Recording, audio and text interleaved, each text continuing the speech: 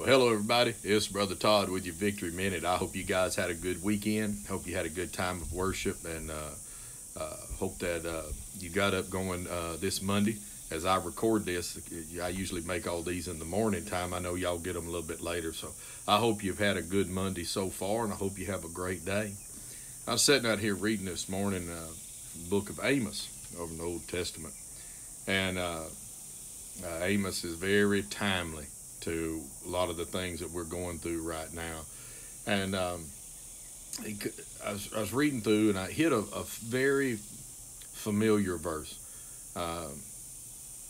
It's one that's well known from the book of Amos. He said there in chapter 8, verse 11, Amos told him, said there's going to come a famine. And it's not a famine of bread or thirst. It's going to be a famine for the ability to be able to hear the word of God. Verse 12 says they're going to run all over the place, the different directions and everything. And he just kind of says they're going to look to and fro for the word of the Lord, but they're not going to be able to find it. And the reality is, guys and gals, that's pretty much the world we're living in right now. That is gotten very deaf, and the ability to hear seems to be waning at a rapid pace. And these are all, of course, definite signs of the times and the end times, as the Bible talks about.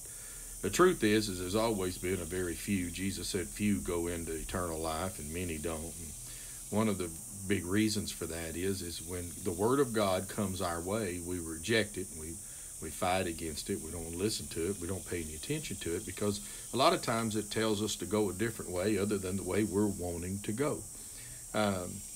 It's not that God is infringing on our free will. It's just he's letting us know you're using your free will and going the wrong way with it.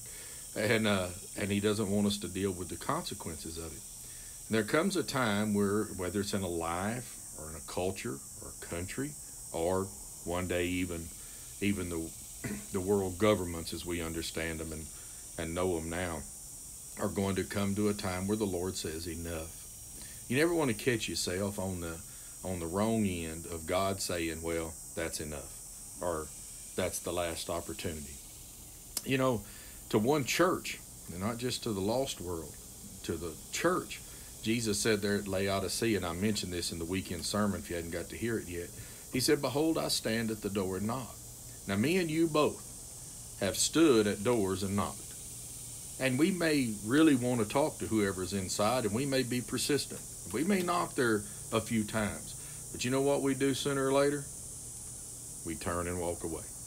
And because if we're not just going to barge in. We can't make somebody meet with us. And God's not going to make us, you, me, the world, meet with him. It doesn't change his position. It doesn't change the reality of what we need.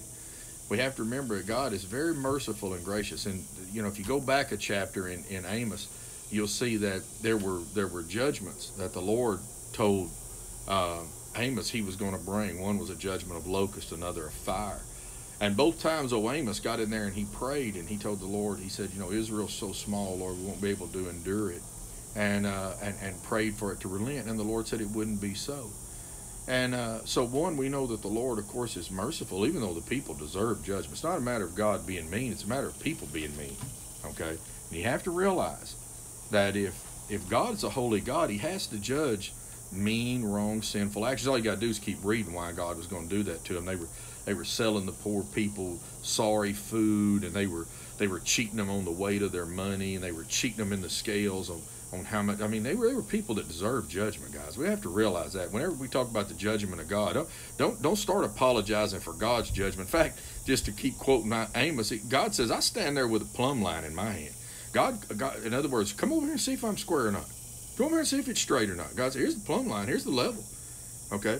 I don't know how many times we'll be building something. There's always some know-it-all. And if you get 5 guys together that don't work together on a normal basis, working on something, there's always some know-it-all at it. If you're building something, that know-it-all always thinks everything's not level. And I learned a long time ago, talk to people like that, they go, that ain't level, you just slap a level on it. And then they'll shut up, because that bubble don't lie. Well, that's what God says. Well, come look what I'm doing. I'm doing the right thing, okay? A holy God has to judge, guys. There's a lot of sin in this world people have been hurt. People are done wrong all the time. There's got to be a holy God that's going to square that up one day. Now He's willing to cover it at the blood, under the blood of Calvary, or you're going to wear it on your own head. There's just no ways around. You're not getting around it. You're dealing with a God that has eternity in His hands, and He's got eternity to deal with you. Just because He's letting you go for a few months or a few years or a lifetime of crime and sin or whatever kind of despicable thing you might be doing. I don't know why you'd be listening to this, but maybe you are. It's coming around. You can't outrun Him. You can't outlast Him. And His word's going to endure, and His word's right. It's true. He says, here's that plumb line. You can look at it. But people were going to get what they deserved, and there was God's man. He was standing there. He was begging for the people. And, really, brothers and sisters in Christ, it's what we better get to doing for our country. I'm going to tell you something, and I don't mean to sound hard or harsh or anything this morning. The church, not only worried, I'm worried about the culture and the country and all that, but I'm going to tell you something, guys. The culture, the country ain't going to turn till the church turns. Let judgment begin at the house of God, the Bible says. And that's the problem. Any idiot can see the country's going the wrong way. The culture is veered completely off the path. It don't even right and wrong. I mean, Lord, it don't even make sense, the direction it's going right now. Any idiot can see it. But the big question is why isn't the church seeing it? I think we've gotten so used to running our little show and having our crowds and having the people that matter to us. We got churches that run around us forward no more. We got some churches running around trying to do anything they can to just, have 20,000 people, no matter what we say. Now, don't get me wrong. There's good churches that are little. There's good churches that are big. I'm just saying, I think all of us would agree. Like the book of Revelation, there ain't but probably two out of 7 churches that are commendable. Said, Brother Todd, what does that say about church you pastor? What does it say about us, those of y'all that are at Victory, us at Victory? We better make sure we're one of them 2 churches. One of the ways we can do it is be standing in the gap like Amos was. One of the ways we can do it is be faithful in declaring the word of God. You just keep reading there in Amos chapter 7, guys, and you'll see that God threw down one last vision for old Amos, and trying to, remember everything off the top of my head, how the order went. What was that guy's name? Amaziah was a priest. Religious people always give you the biggest problem, by the way. And he went to the king and said, man, the land can't endure Amos's words. Amos broke down the same set of words, and you go read it in Amos chapter 7 yourself. It's a pretty hard thing Amos said was going to happen to Amaziah's family and to him and all that, and that's all that happened, by the way. But anyway, you're going to have we got to be standing in the gap. It's getting harder and harder and harder for people to want to hear the word of God. We better be found faithful with it. Pray today. You fasting about, reading about there, and praying about here. If you go to Victory today, we try to fast. Again, I always say, if you can't medically and those kinds of things, man, just pray. Just make sure you pray. But we're praying for people to be saved, praying for this COVID-19 thing to break, praying that we can get back in worship services together. And but while you're doing it, be reading your Bible and look for a word. And then be faithful with that word, whether it's to pray that word, or if you run into somebody and the conversation veers that way and you've got that opportunity to share that word or to keep talking about something that don't matter, then be faithful to share that word. They may hear, they may not. I don't know that the land is gone right now where the famine is here and they can't hear because they're not running around looking for it yet.